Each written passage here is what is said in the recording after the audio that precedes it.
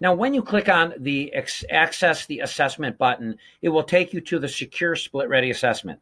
And as you can see, it's short.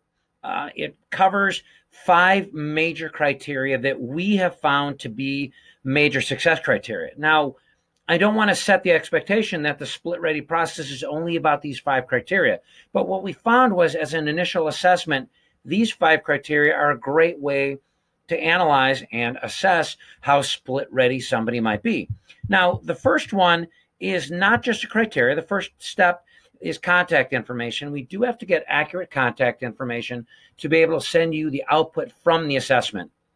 We also ask for a little background information, so we have some context about where you are in the process, but then we go right into the first criteria, which is general divorce knowledge. And as you can see, it's a couple of questions, maybe 6 per type of criteria, so that we keep it to maybe 15 or 20 minutes. I would say, as you're going through, give as much honest answers as you can, because this is an assessment. This isn't the final grade, but this will give you an idea of where you're at.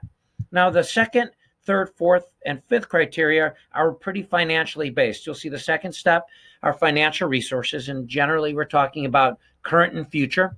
And then the fourth and fifth step are debt and housing. Again, you should be through it in about 10 to 15 minutes, and at the end you will submit it securely to us. We'll get a notification that you've put it in, and we'll put together your customized output from the platform so that you know exactly where you are from a SplitReady perspective. I'm going to go through the output from it next so you know what to expect there.